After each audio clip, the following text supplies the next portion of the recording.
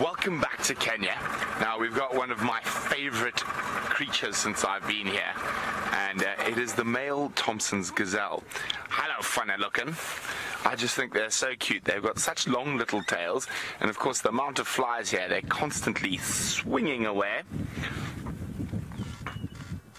How shame. He doesn't have any girlfriends, this particular individual. Now, I saw there was a big herd of Tommies in the distance, but obviously he can't compete with the other males. And these single Tommies by themselves are often quite vulnerable for predation from cheetah and leopard. Well, where he is at the moment, not too much from a leopard out in the open grassland, but from a cheetah, definitely. And there we go. Can see how wide and open it is around here.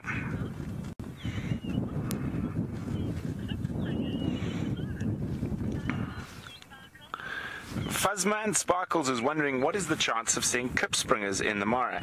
It's pretty good if we work around some of the granite outcrops and that, and the volcanic rocks. I'm sure we'll see them at some point. It's one of the few animals I haven't seen yet.